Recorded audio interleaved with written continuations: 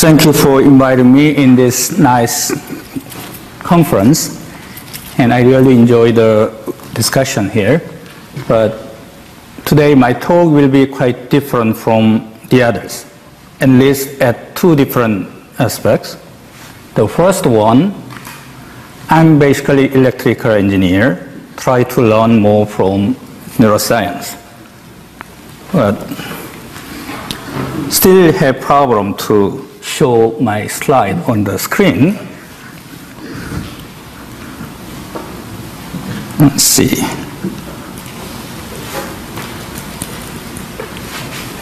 Okay. So I'm basically engineer, and my research interest resides in higher cognitive functions than many of you. So that's the first difference.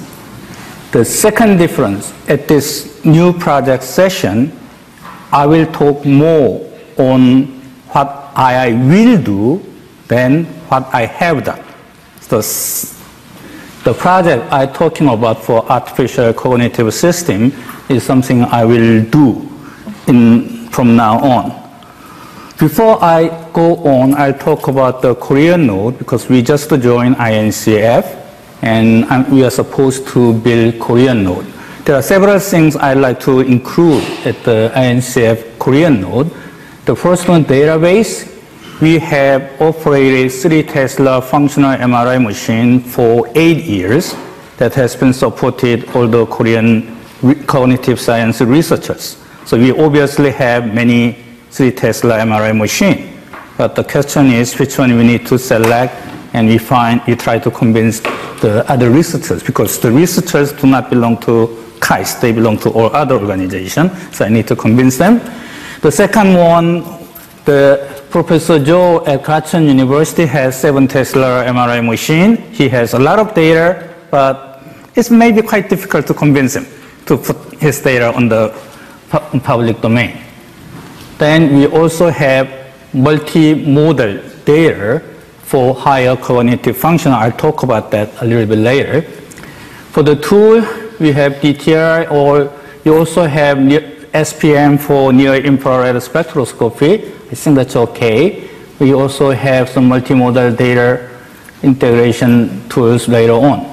For the models, we have some experience on auditory pathways that include feature extraction, binaural processing, and top-down attention. And then we'll also have audio-video integration model. So that's the thing I'm thinking right now, but again, it requires a lot of work, and also you need to convince other guys. Let's see how it turns out later on. This is the picture at the top level. When I try to convince the funding agency and government officers, say, okay, we have a neuroinformatics that is having nice database and tools and models, then I need your support. And I say that way, the answer is obviously, what do you want to contribute? Do you want to contribute to the quality of life? I don't know you have similar problem or not, but as you know, Korea is still developing country. It has not been developed yet, so the government always asks for some contribution to their industry. So I need to convince them this neuroinformatics will contribute to Korean industry, the welfare of Korean people anyway, then maybe the welfare of the whole universe, etc. So in that sense, I also need to discuss, eventually this neuroinformatics will contribute to certain things.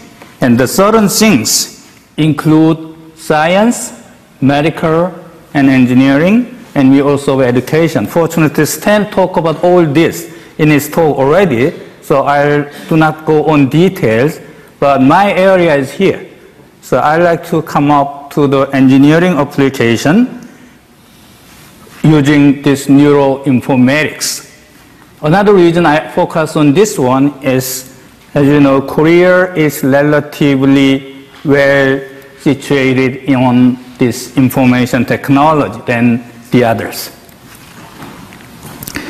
This is the picture I borrowed from IEEE Spectrum for the Society of Human-Robot Coexisting framework.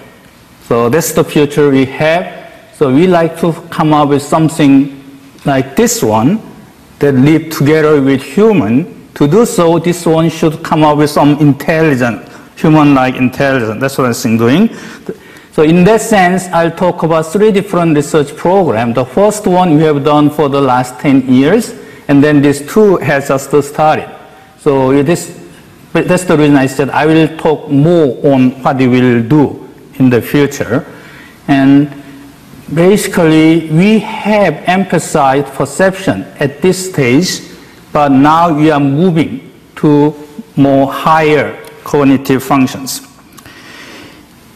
Stan also talked about several different levels of neuroscience, from the gene to the behavior. So I don't go on detail, but the area we are interested in is around here.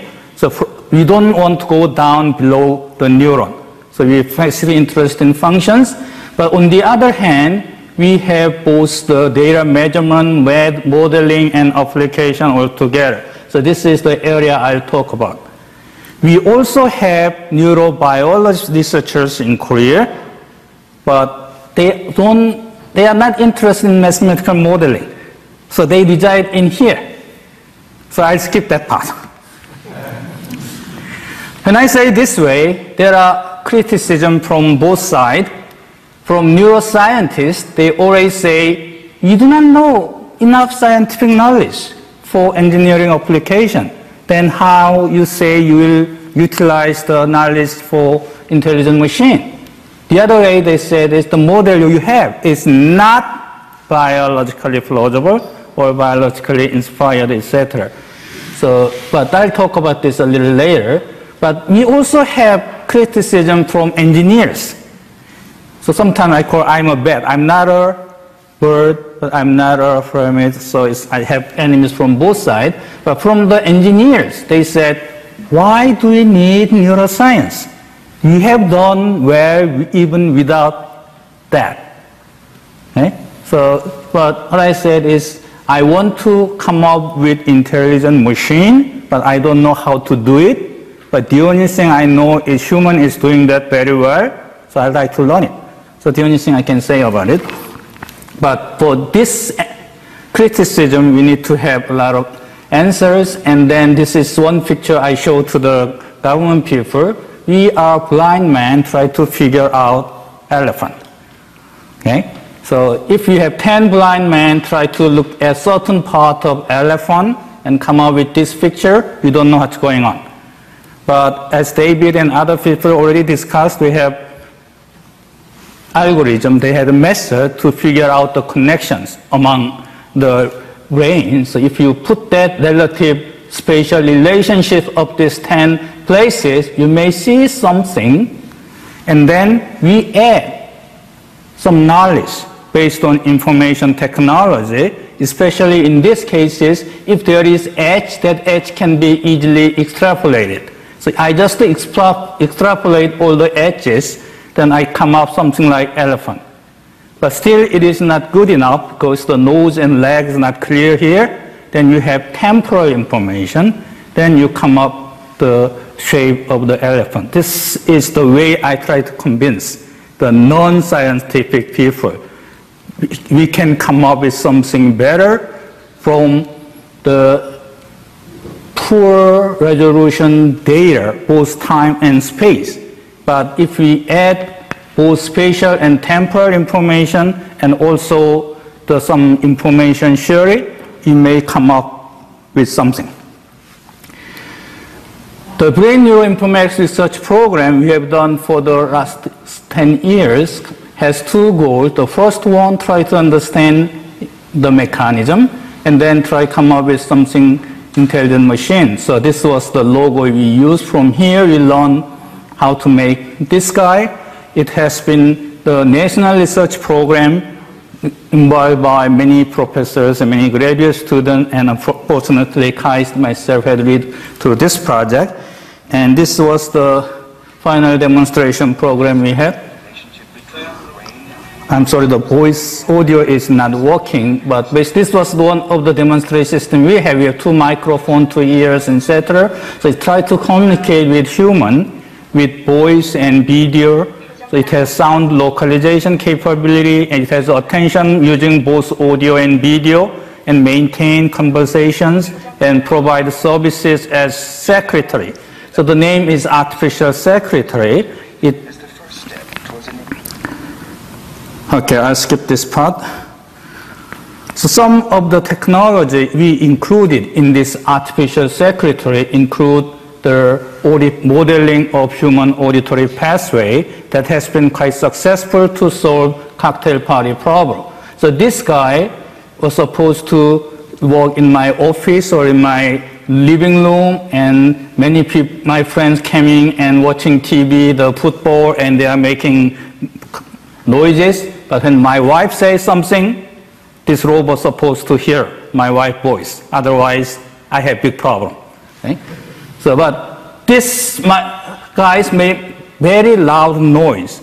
So we should take care of this noise, even though my wife's voice is small, get rid of the bigger noise, etc. That kind of thing was quite easy for human, but not easy for machine at this moment. So this is the simplified diagram of human auditory pathway cutting across the ears, the 2 ears, the signal coming from the cochlea going up to the auditory cortex and go to the higher language area. That's come up with many feature extraction. And also, as superior-olivary complex, the signal from both left ear and right ear come together and then going up for the sound localization and speech enhancement. And also, there are top-down pathways down to the cochlea that I think that work for the top-down attention. So we try to model this 3 functionality of human auditory pathway to solve the cocktail party problem.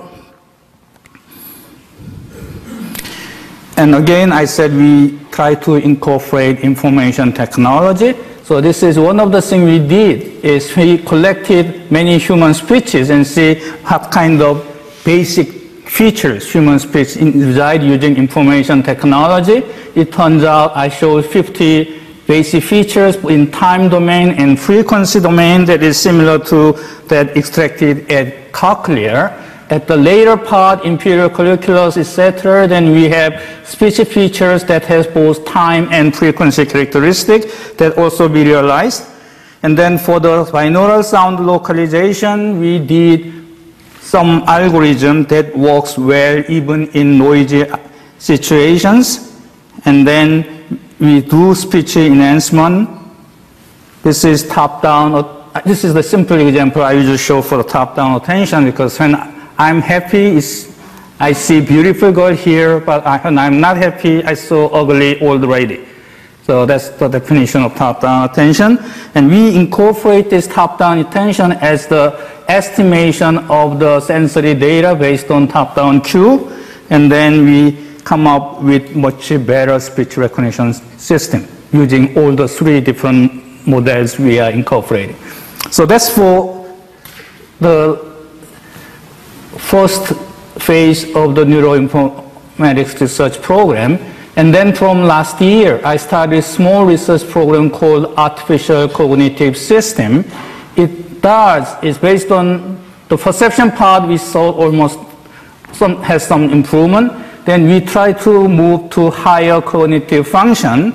It's starting with active learning and then knowledge, situation awareness, decision making, and behavior. So then utilizing all this and then train to specific applications for artificial secretary or autonomous driver can be used. For example, this is another picture I borrowed from IEEE spectrum again. So when the machine or robot see this kind of picture or video clip, it should understand what kind of situation it is. Obviously, 2 people, one has gun, the other guy has 2 hands up.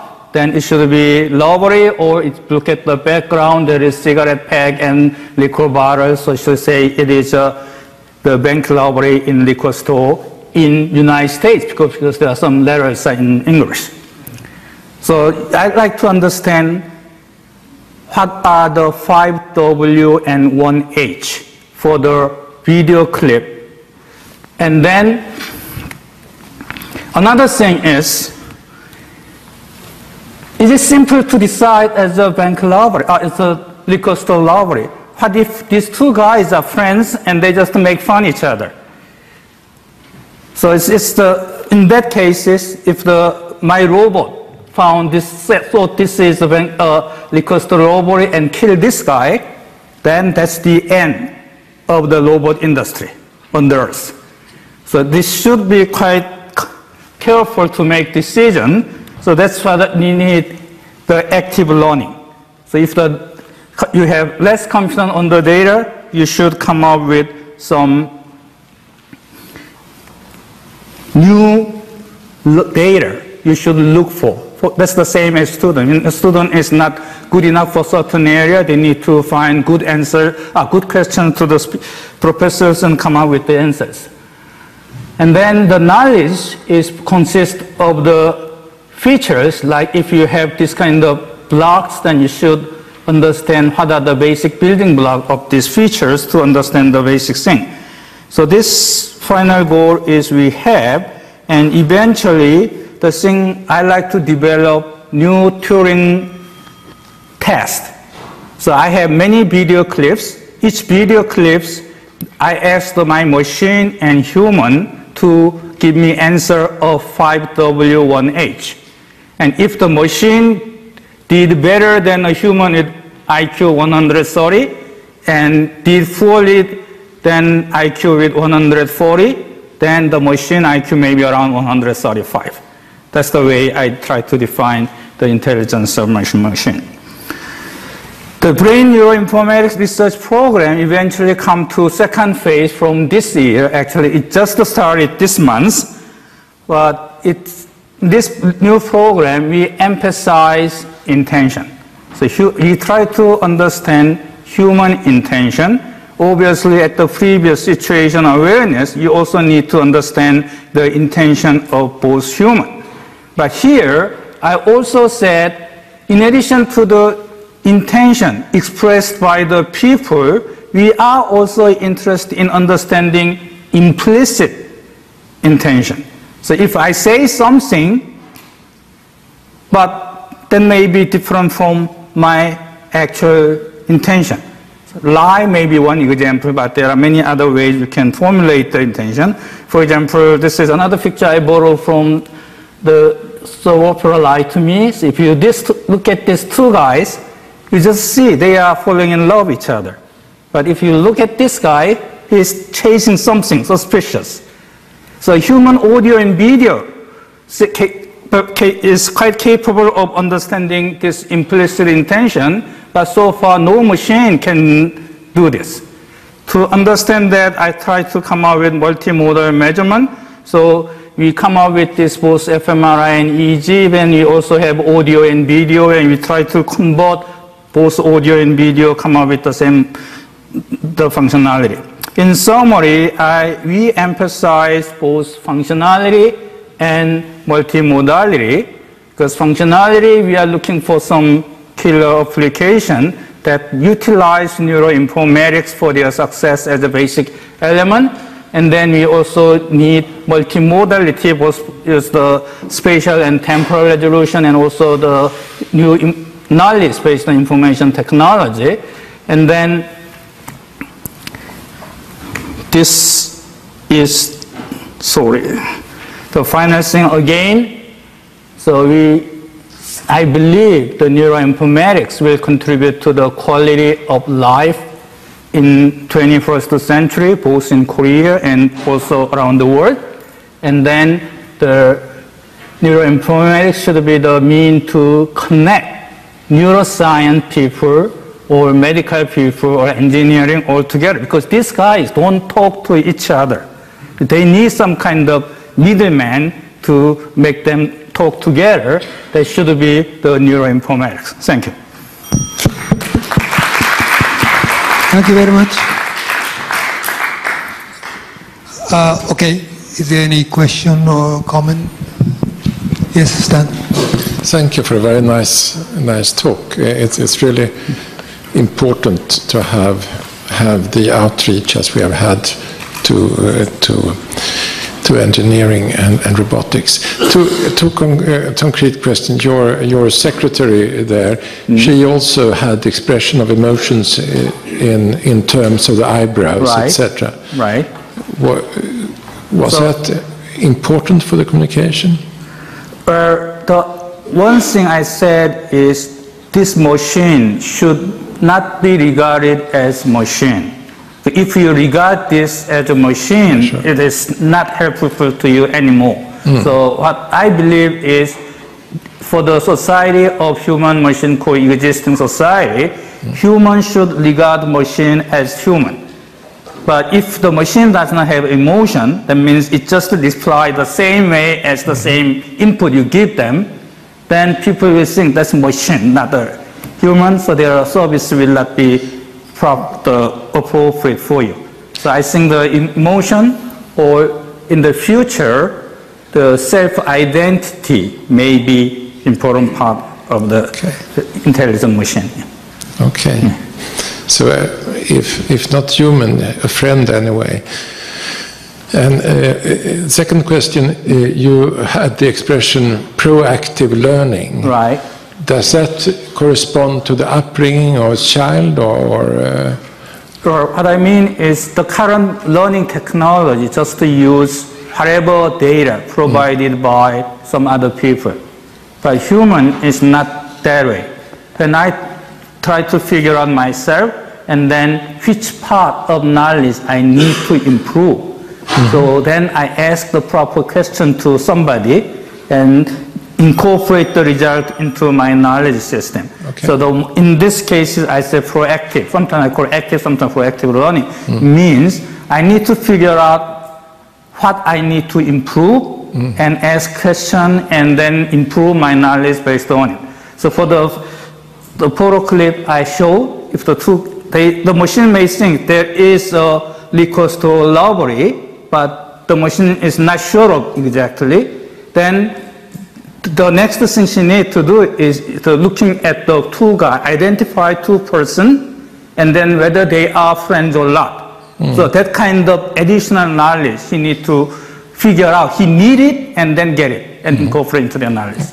Thanks. Yeah. Thank you very much. Any other? If not, so thank you very much. Thank you.